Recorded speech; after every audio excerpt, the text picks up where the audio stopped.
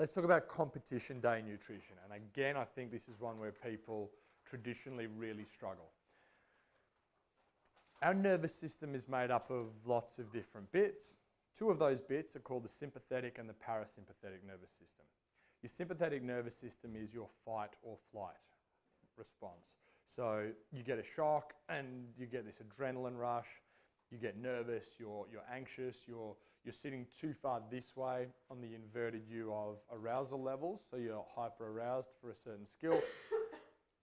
It's really useful, this sympathetic nervous system, if we can use it well. Too much, and again, you start to get those things like overtraining, adrenal fatigue. Now, sympathetic and parasympathetic. Sympathetic, that's, bless you, fight or flight. The parasympathetic, the colloquial name might be rest and digest. So that gives you some clues as to what these two parts, these two branches of your nervous system do. This makes you fire up and perform at a high level. This is more your recovery stuff. And you can see how these are both super important. It's definitely not one more important than the other, because if you only perform all the time, you'll crash. If you only rest and digest all the time, you won't be able to perform at all. Both really important. What this does is send blood to the muscles, to the parts of your body responsible for action, for chasing down that woolly mammoth, to fighting off that saber-toothed tiger. That's what this is for high performance. This allows you to repair your muscles and to digest food. They're both super important. Now, who gets a dry mouth before a competition? So they're about to go into an event or like an exam at school or a job interview, or you want to ask someone out on a date or something, and you get that dry mouth. The reason that happens is that the salivary glands in our mouth, that's part of our parasympathetic nervous system. Yeah? Because rest and digest, other than chewing with your teeth, the first part of the digestive process is the saliva in your mouth. So the reason you get a dry mouth is not because you're dehydrated, because you guys will know, well, I'm fine during training. I go and exercise every day, it's fine. But then the CrossFit Open comes around. Why is my mouth suddenly dry? I've been drinking the same stuff. It's not dehydration. Your body is shutting down the parts of your body responsible for digesting food, including the salivary glands, because you're firing the sympathetic nervous system. So that can be a sign that maybe you're sitting beyond the ideal performance state on that arousal versus performance graph. Okay, so just a good sign that maybe you're hyper aroused. We can use some of those strategies and techniques that we talked about during the day in our mental skills training section to bring that down and to calm yourself down, to come back down into our optimal performance state. So you're not going to want to feel like eating on competition day. Why do you think that's the case?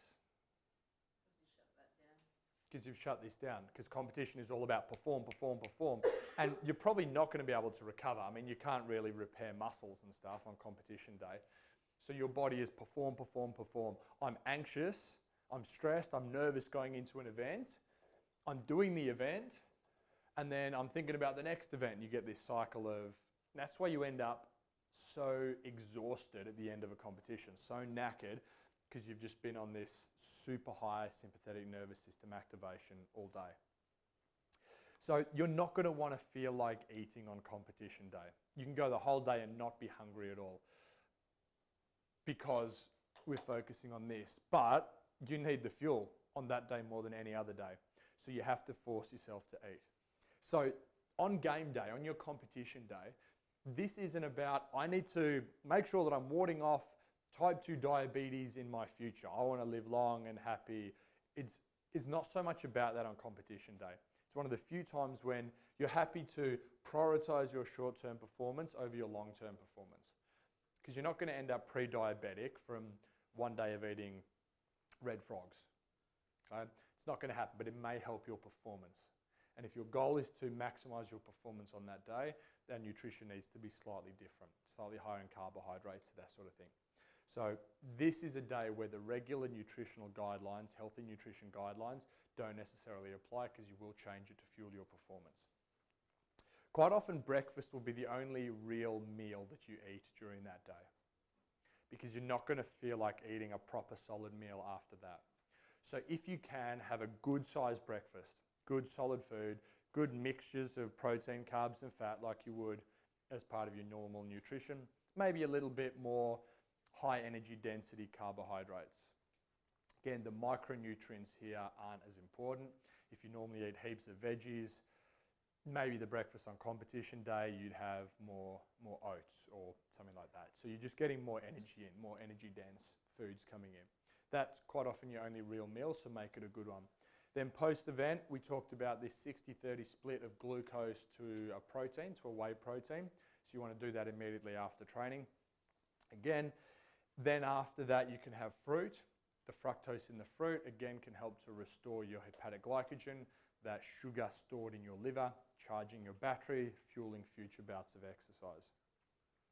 In between events, you're probably not going to want to have a meal. You're going to want to just graze on small bits of food.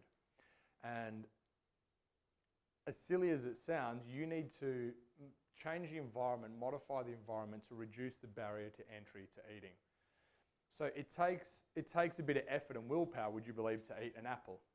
But if you cut that up into little pieces, it takes away a barrier to eating it. Just like with kids, yeah, fruit in little pieces. They love grapes, not necessarily because of the taste, but because they're so easy to eat and they can do it as they're talking to their mates. This is exactly the same. So make it as easy as possible for you to graze on foods. So that may mean instead of having cubed sweet potato, you mash sweet potato. So I used to do things like I'd cook up sweet potato, I'd mash it, so I cooked it really well, I'd mash it, I'd put it in like a sandwich bag, and then I'd cut the corner off and basically squeeze it into my mouth like baby food. Because it's a way that I could get the food in, I didn't have to chew, which I know sounds stupid, but this sort of stuff isn't working so well, and it's just easy for me to get it in, and I'm just forcing it in, I'm not hungry, and I just keep a handful of almonds in my pocket between events so I could eat them without even thinking about it. Okay, make it easy to eat, as easy to eat as possible because you won't feel like eating. Graze on food between your events.